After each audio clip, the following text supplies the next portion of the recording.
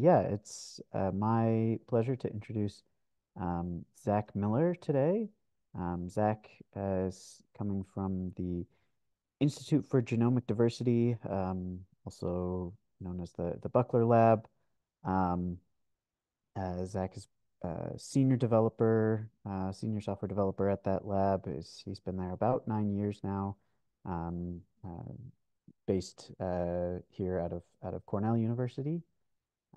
And Zach is going to talk to us about one of the big projects coming out of there, called the PHG, or the Practical Haplotype Graph. So I will turn it over to you, Zach. All right. Thanks, Pete. Uh, we will share and slideshow. Okay, so as Peter mentioned, one of the big programming efforts from our lab is this practical haplotype graph. Here I'm going to be giving a little bit of an overview of what it is, how it works, and kind of some of the updates we've done between the versions. Um, And also, just so I know, I have a bunch of the other programmers in the chat. So if you have any questions, feel free to put them in there and somebody will answer them as I'm talking. So just a basic introduction, overview, background, motivation type thing. As we've gone on, sequencing costs have come down a lot, right? Um, but it's still somewhat cost prohibitive to basically sequence your entire breeding population at high depths for a lot of these plant studies.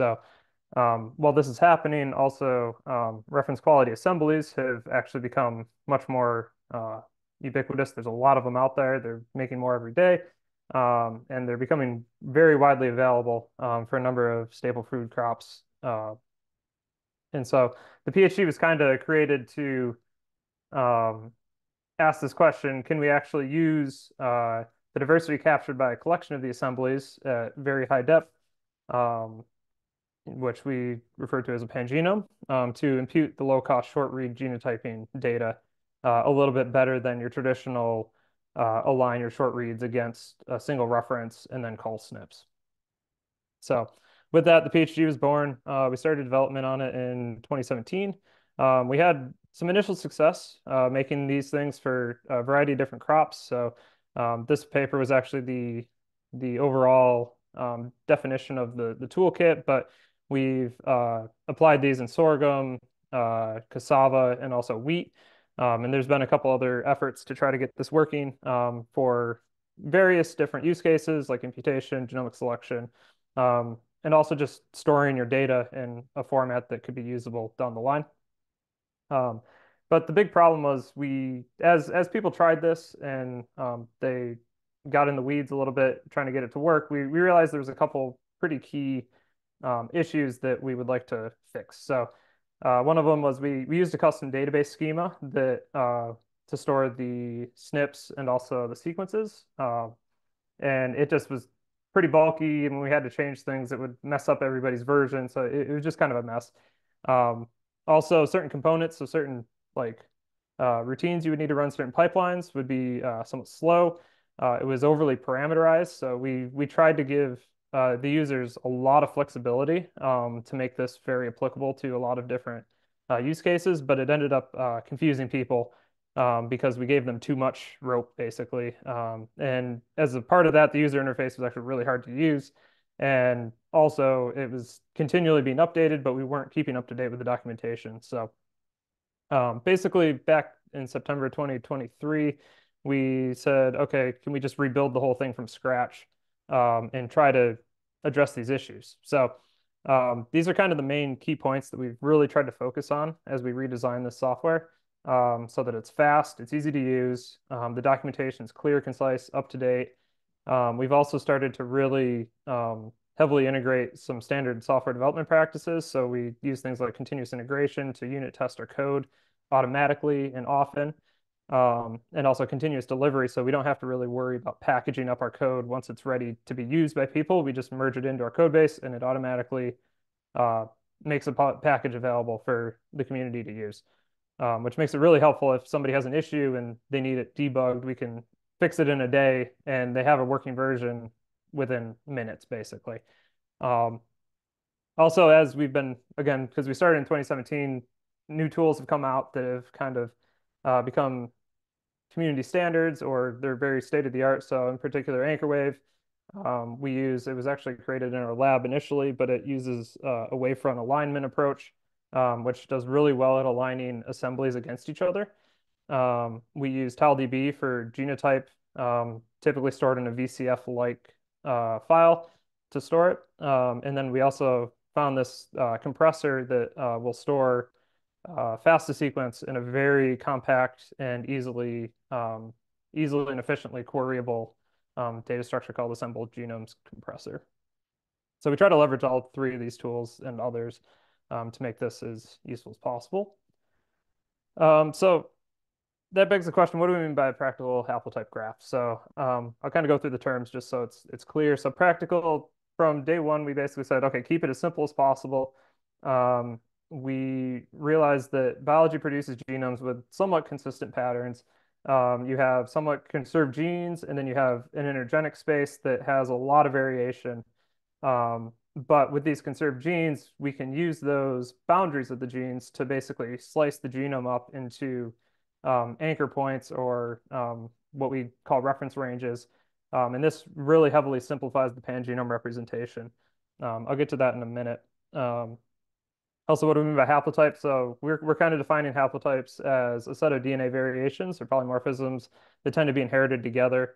And as part of the system, we're actually storing both the sequence and the variants, so you can use either type of data to do downstream analysis. And then a graph, which I will show right now. So what is a graph? So at its basic definition, it's a collection of vertices that represent data, and then a bunch of edges that connect those data points together. And for the PhD, we actually further simplify this to use what's called the trellis graph. So we have this very columnar organization where we have reference ranges. So these are genes and then energenic space. And we basically slice up each individual's genome to fall within these nice ranges. And then we allow, when we're actually computing on this and trying to figure out paths through this graph, we allow nodes to basically go to any of the next collection of nodes for the next reference range. And I'll get to that when we talk a little bit more about the imputation. But so this is basically the thing. You notice there aren't any loops. You can't go back onto previous nodes. It's a very linear style of graph representation. And what this ends up looking like typically when you actually apply it to sequence. So we have a reference, we might have 3 or 4 assemblies. You can store up to 80 or so of these in there without having any sort of issue.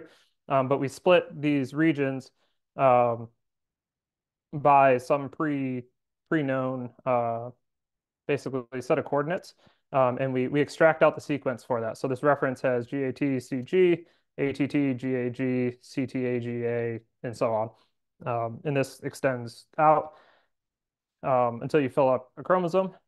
And then basically we have some variation here. So for instance, assembly A and C have some missing base pairs here when we align it. And then this one actually has an insertion right about here. So we represent it this way, and I'll kind of walk through this and show you how we can build this. So this is basically the somewhat high level, somewhat simplified workflow that we have to do to basically create the database. So that's the first step. And then we can use it to impute WGS short reads. And so we'll start here at the create ranges. So basically, we need some definition of what some good cut points are. So the software is designed to take any file that's in a bed format. So you could do something totally different than this if you have a very good handle on where you want your cut sites to be. You could just you could skip this step and pass in the bed file later on, and it'll work fine. But basically, the idea is we have this nice little tool called create ranges, which will take a GFF file. It'll also take the reference FASTA that corresponds to it. And basically, in this case, by default, it will basically extract out the genes and then convert it into a bed file, and then it will fill in the gaps between the genes as well. So there's no gene between 5 and 12, so we have to add one between 5 and 11 in bed coordinates. Also, just to know, I'm going to put the actual command you would run to execute this, just to kind of show how easy it is to execute these commands without a ton of parameters. So that's now we have our bed file. So now we look into loading. So say we have a reference and our three assemblies. These would be the sequences before they've been sliced up. You basically load all those FASTA file names into this list of FASTAs, and you run this AGC compressed file, and it makes a AGC record um, that has all these compressed and ready to be used later on. The next step would be our alignment step. So here's where anchor wave comes in. Um, sorry, one step before that. So the first thing is we need to cut up our reference. So we have our reference sequence, and then we apply that or that bed file, and then we'll slice it up into these little subsequences. And this can be done by running this command. The output of this, though, is a file that we call HVCF. So it's actually a VCF file that we are able to store haplotype information inside it. And the key to that is basically we use the sequence itself to become an ID, and then that becomes a symbolic allele in a normal VCF file. So this will work with a lot of existing VCF tools without any sort of changes to the file or the code itself. It just kind of works. So what that actually looks like is we hash each one of these independently, and we'll get our list of IDs, and then um, basically we'll store the sample name and then the regions. The regions are important because those you can then use plus the reference name to extract out the input sequence from the AGC record without much trouble. And then also it's self-validating. You could then rehash that sequence you extracted against your hash and check it against your hash. And if those don't match, something's screwed up along the pipeline. So there is some benefits to this. So instead of storing millions of variants, we actually only need to store one for each reference range. So this would be your genes in your intergenic space. Again, it's VCF based, so it's a very well-known community standard. It's somewhat easy to understand, and there's a lot of tools out there that work with this. We also know that now that you can index this, so it actually works well with small and large indices. So you can index it for very fast query speeds, even for big genomes like wheat that typically have trouble with these very big chromosomes. And again, you can reconstitute the sequence based on the haplotype metadata. You can verify it. And the big thing that we're looking for is that we can load it into this TileDB system. Um, so yeah, then once you have that initial HVCF, then we start to add more assemblies to our graph. So the first step there is we align it. So we use this anchor wave tool. And basically it outputs an MAF file, which is a multiple alignment file. I believe that's what the term is. But basically it'll take chunks in an anchored approach and try to do a global alignment between them. And so it's really good at aligning, especially plant genomes together. And it doesn't need to have chromosome versus chromosome. It can take contigs and map it against the reference chromosomes without much trouble. Um, and so this basically just makes that file. And then now we have an alignment. So we can actually start cutting these at those reference range points that we had before. And we make a new set of haplotypes, and this actually would spit out an HVCF as well. So yeah, so basically you do that, and then we would load everything in. So you've done this for all your assemblies now, and those go directly into TileDB. A very simple command to do so.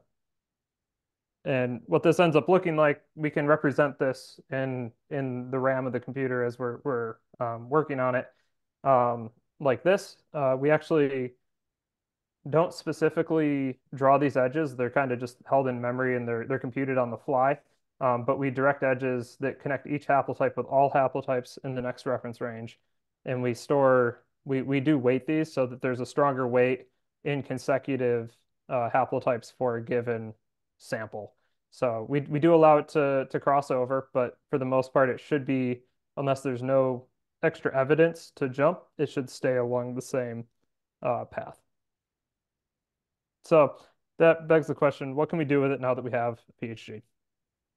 So kind of the main use case is imputation that we've done. So say you have a set of short reads. These are really short reads. These will usually be about 150 base pair. But just for illustrative purposes, I'll do short stuff. So given a FASTA file of a bunch of reads and given a graph, can we find a path through this graph that will allow us to impute missing data? So in this case, this would be the optimal path that would be chosen. So I will go into how this is done, just so we understand it.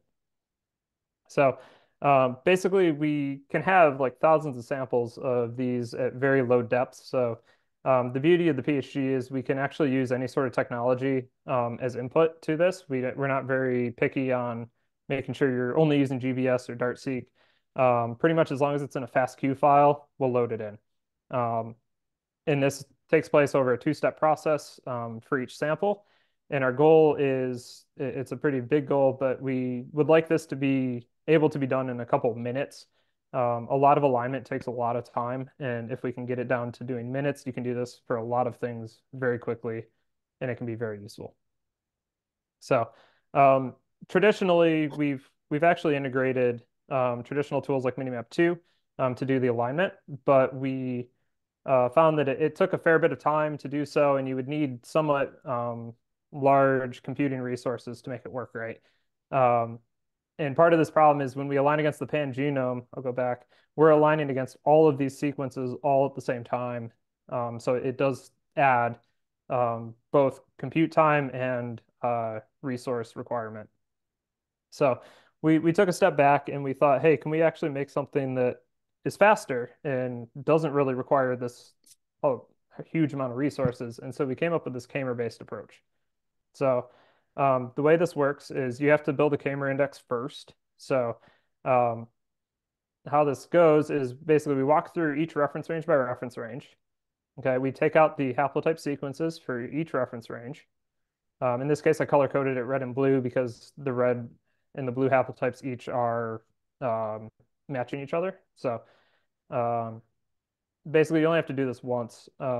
And what we do is we end up taking some sort of k-mer. We had the software looks for 31 mers, and it will do a sliding window across the entire sequence, and it will take both the forward strand and the reverse complement of that sequence. So in this illustration, we do 3 mers. So the first one would be GAT. It would take this chunk here, and then it would flip it to ATC, and then it would go ATC, flip it to GAT, and then TCG, flip it to CGA.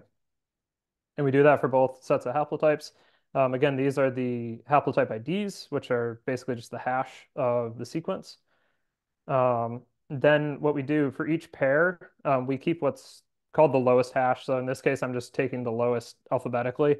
And this is just so we keep the size of our index down, because when we check our reads, we actually flip it both ways as well, and check the k-mers on both sides. So we remove the higher of the two, and then what we will also do is remove any duplicates. So in this case, this GAT and this ATC actually had the same hash of ATC.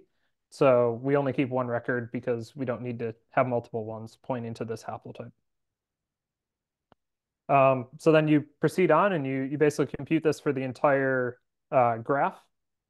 And then we also, just to kind of clean up our alignment, we apply a filter that removes any k-mers that are shared across reference ranges. So in particular, CTC found in these blue haplotypes here was also found in this green haplotype. So what we'll do is we'll remove it because it'll make alignment a little bit easier downstream. And so this is what we're left with our index. And so what this allows us to do, this is actually pretty small. We turn this into a binary file, and it's very compressed. But what we can then do is align against it very fast. So in computer science, basically, this ends up going into a hash map, and looking into a hash map is very fast. So basically, to do this, we then take our reads from before.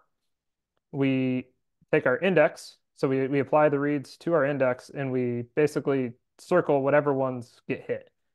And then we count if there was a read supporting that specific hap ID set. So in particular, this one right here, the CTA read, was actually shared against these two haplotypes in this reference range. So we actually do keep track of the whole set, not just the unique ones. And so realistically, we can say there was two reads that hit 361.174 and one read that hit 9FB476. And so there, intuitively, this means that we should be selecting on this brown haplotype over the yellow one, because we've had more reads that hit that. Just kind of a side note here, I mentioned it was very performant. So we did actually test this with a Mace PhD built with 80 assemblies, with paired end 150 base pair WGS at about 5x depth. And I think the results speak for themselves. So the indexing of the graph, that's a one-time job. That did take a little bit more time.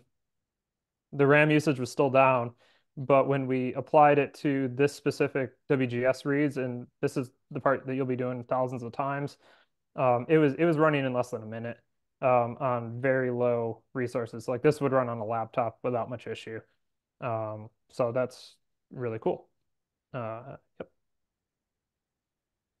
And so now once we have that read mapping, can we use it to actually figure out what the likely path was through the graph? So we have our read mapping set over here. We have our graph back. And basically we circle, again, we kind of attribute the counts to which haplotypes get hit, and a thicker line box means we have more reads hit it.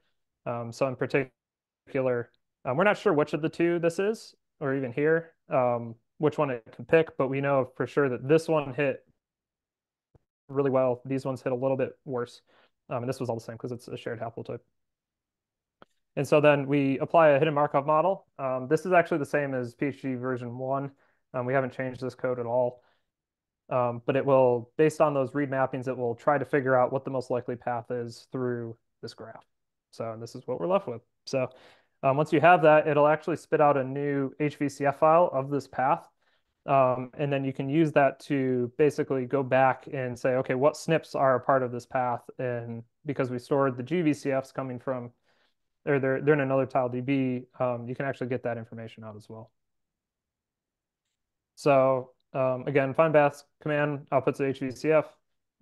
It allows you to associate SNPs, and it can actually do both haploid and diploid pathfinding, which is nice. And then there's also this likely paths option that could be turned on, which will basically, it will filter out any assemblies that just didn't have a lot of read support.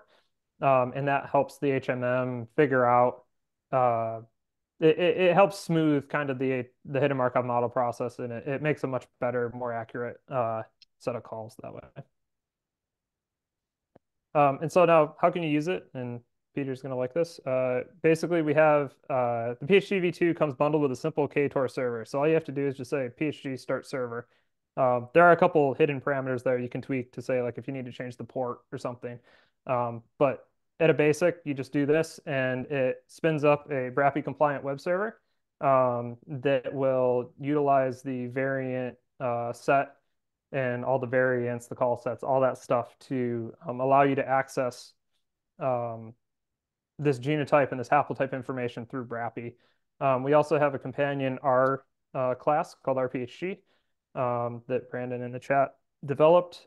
This allows you to basically interact a lot smoother, and it puts things directly into data frames, and then you can then pass that on to different R analysis toolkits, such as RTassel or other generalized ones, and do different types of analysis. So again, what kind of analysis you can do. So these are just kind of some ideas that we've either done or we've kind of thought you could do. So genomic selection, GWAS studies as well. You can use both the imputed variants and the imputed haplotypes. You can pick what you want. You could link and visualize haplotype information with the metadata from it. We can make kinship and distance matrices. You can subset regions of the path, and you could ask the question, okay, this gene's interesting. What does the rest of the pangenome look like around it? And basically the idea is that anything you can do with VCF, you could probably do with an HVCF, so you should try it. At least it'll work with the tool. We're not sure if the science is correct or not, but you could try it and see. Um, so that's basically an overview of where the project stands right now. These are kind of what we're working on currently and going into the summer. One of the big requests from some of our initial users was that at each step of this pipeline, they'd like to see different quality control metrics and figures so that they can very easily debug the pipeline. And so we're kind of working through implementing these in so they get run automatically as you run each step. And then it's kind of up to the user if they want to actually look at the report or not. Um, but at least it's there, it's viewable so they can see what worked and what didn't. There's also a rare allele pipeline that we're currently working through. This is basically allowing you to use some of these imputed paths to potentially find rare alleles within new samples. And we might be able to use this to actually add additional diversity to our graph structure as well. So if you don't have a lot of assemblies and you need to add more diversity that you have in WGS or some other form, there might be ways to get that in so that it's available when you do future analysis. One of the other things that, because AI is all the rage and transformers are cool, we're starting to kind of think through, can we replace the imputation with the hidden Markov model with an artificial intelligence model? Again, this is very, very early on, but we're going to try it and see if it works or not. And then part of it too is we really want this to be used by people out there. Right now, we know of at least 5 species where PhD version 2s are being built currently right now. Maize, sorghum, cassava, wheat, cotton, and there's more on the way. And a lot of this with these early alpha tests, beta tests, we really like to know, okay, what are the stress points? What's confusing in the documentation? What's confusing in the pipeline? Is this parameter worded intuitively? All that kind of stuff. So um, as part of that, we have a GitHub. Um, and again, I really do think we have a lot of really good documentation. But the big thing is we do welcome code contributions. And if there's any sort of issues, we do have the GitHub issues page set up and the discussions. And then we also have a PhD BioStars tag, which we've had users use before, and we're pretty active in making sure that those questions are answered and if there's any bugs or anything to update them. And the other thing too is because we've integrated continuous delivery. Basically, whenever we make a change, it's available to the public. They can use it right then, um, and it's really helpful because say we need to fix something, it's just available. They don't have to go through a really convoluted workaround to test something out. They can just download the file. These are all the programmers in the Buckler Lab, plus myself. Again, we've been working on version 2 of this pipeline since September, and I think it's come a long way in that really short amount of time. And it's pretty workable too. So we also have some biology quality control people and alpha testers, Bethany, Cinta in our lab, and then Chisun um, at BioHPC at Cornell. He's developing the initial sorghum PhD v2. And then just our leadership is Ed Buckler and Sarah Miller. And yeah, and here's the rest of our lab. So, any questions?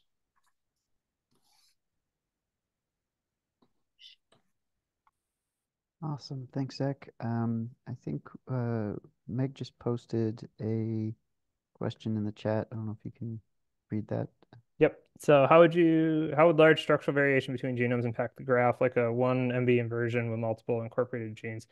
So if it's alignable, it lines up nice and cleanly, right? But if it's incorporated into like if it's kind of a tricky alignment where the genes are way out of order and stuff, what we end up doing is the sequence will stay there. It'll just get assigned to a different haplotype.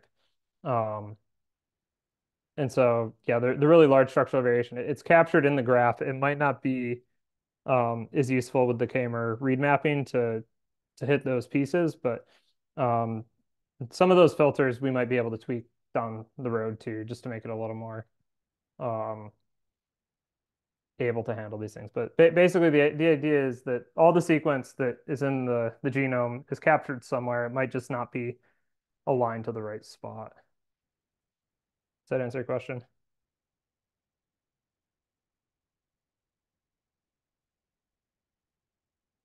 And then Tanya also said, have you done a comparison of this pipeline tool with other pangenome assembly pipelines visualizations? We haven't really. We have tried when we got started with this. Variant graph VG had just come out, and we did actually test that with Maze, but we found that it did a really poor job at representing the genome due to the complexities. We have actually thought to also take some of VG and kind of integrate it in our current pipeline as well. So like basically we could do VGs at a given reference range so that you would have some of that pangenome SNP level variant graph type thing. But we really haven't gotten that far. I think it is kind of on the list of things to try out. So, but yeah, we really haven't tried any other things as well. What does the output graph look like? So basically, it is similar to something like this, but it's stored in a collection of these HVCF files. And actually, you can let me get back to it. There it is. Okay, so this actually can hold more than one sample as well. I only did one for simplicity's sake, but you can have it's a VCF file, so you can have more columns here for each of your samples um, going in.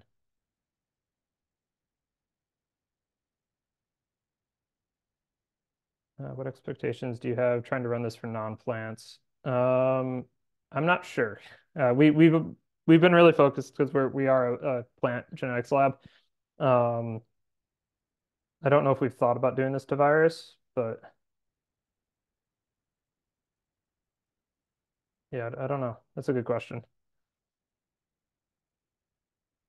With imputation, is it possible to assess uncertainty associated with any given imputed allele? When doing GWAS with imputed genomes, we can assume the imputed value is truth or better, incorporate uncertainty.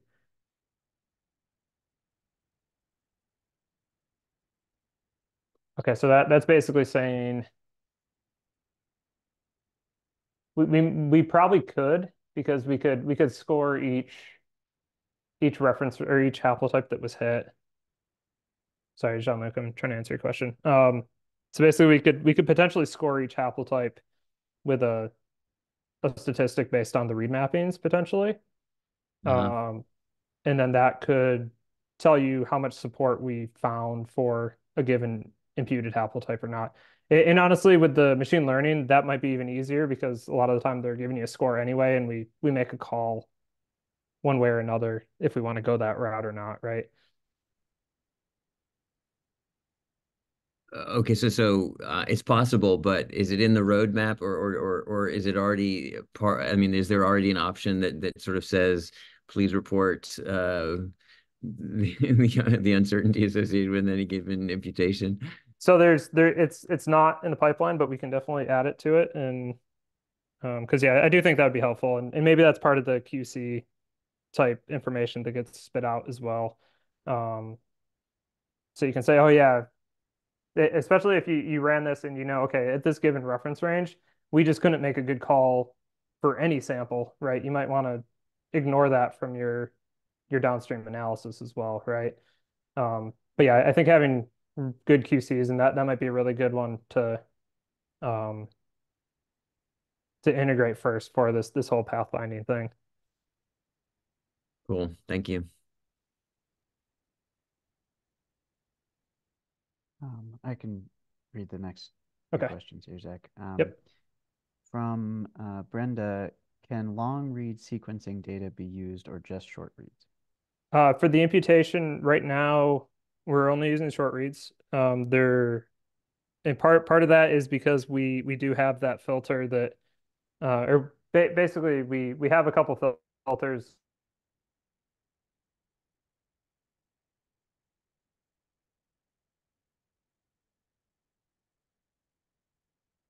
That being said, there's nothing stopping us from opening that up so that we hit consecutive reference ranges or stuff like that. So we could potentially hit a long read and use a long read basically um, to basically help impute this path a little bit easier.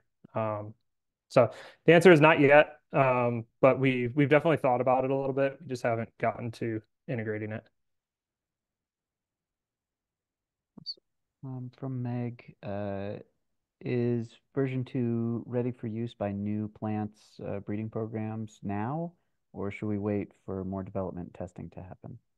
I think if you're willing to potentially run into bugs and relay them onto us, we would very much appreciate people testing it out on a variety of different things because I know at least with V1 we really focused in on maize specifically um, as we were building it, and then when we applied it to something like wheat with the big chromosomes, we realized, oh wait, our imputation is totally not going to work. So we had to revise things that were pretty core to our pipelines.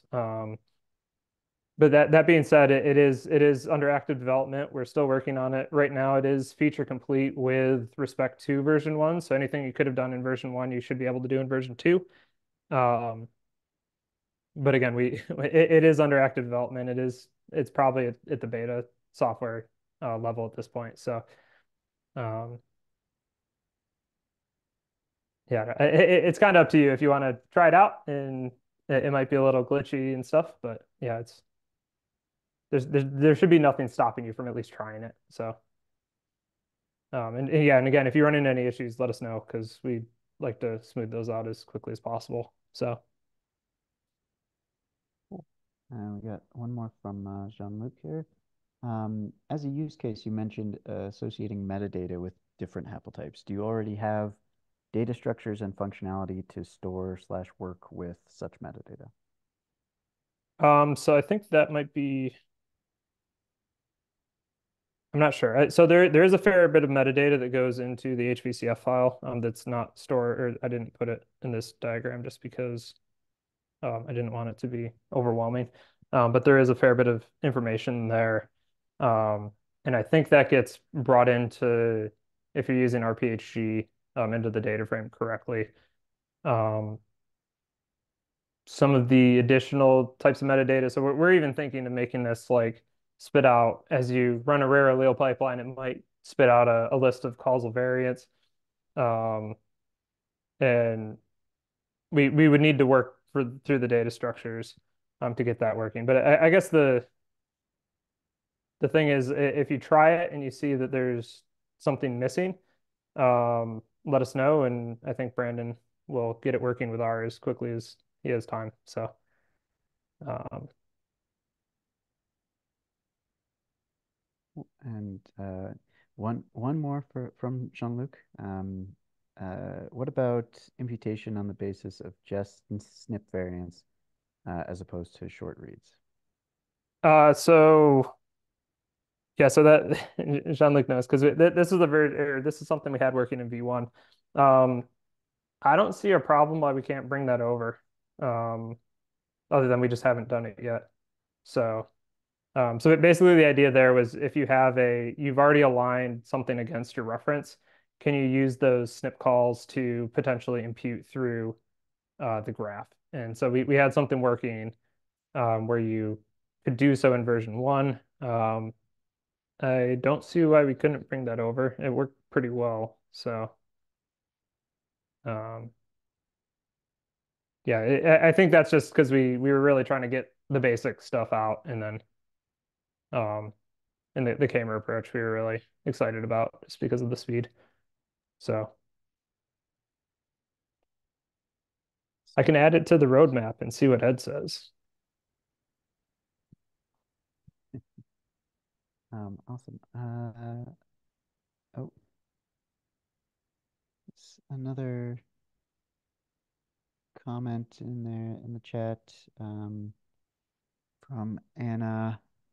Justin, regarding viruses, I think the assumptions needed for pathfinding through the graph with sexual versus asexual reproduction strategies would be quite different. We haven't tried anything like that yet. It might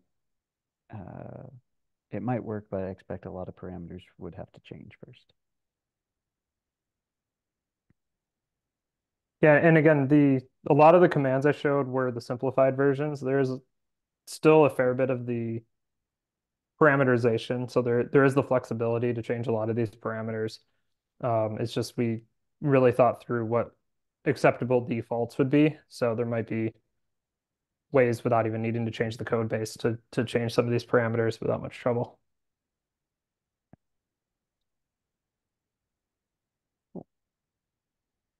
Any other questions for Zach? Feel free to put it in the chat or unmute yourself.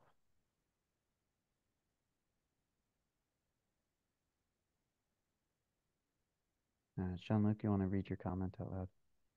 Yeah, I'm just thinking that hidden Markov models seem like they're perfectly designed Right.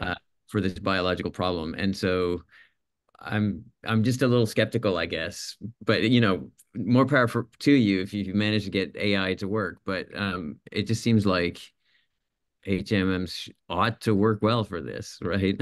Right. Yeah. And again, I think this is more we've seen that some of these new deep learning approaches have done some very good things in different research questions in our lab, and I think we're really thinking through everything we can potentially apply it to. Um, and again, we'll try it. If it works, great. If not, we already have something that works pretty well. So um, it's just effort to test it out. So yeah, I don't think the HMM is going anywhere anytime soon. I think it'll still be an option. Cool, thanks.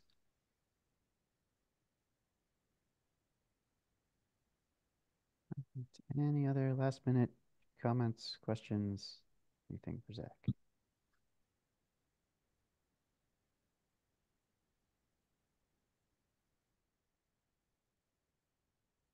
Alrighty, cool. All right. Thanks, Then everybody. yeah, with that, thank you, Zach, very much for sharing and for your whole team for the work you put into this. And we'll bring this call to a close.